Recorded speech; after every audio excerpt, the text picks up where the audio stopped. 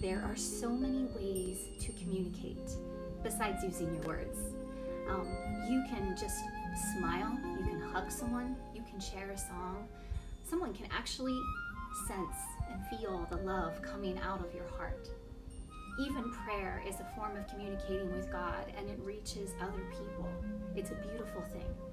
When we learn to get closer to God, when we learn that deep intimacy, we can also learn how to communicate without using words.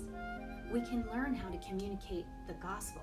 We can learn how to communicate hope without words. And truly, when we are in the Spirit, God looks at the heart.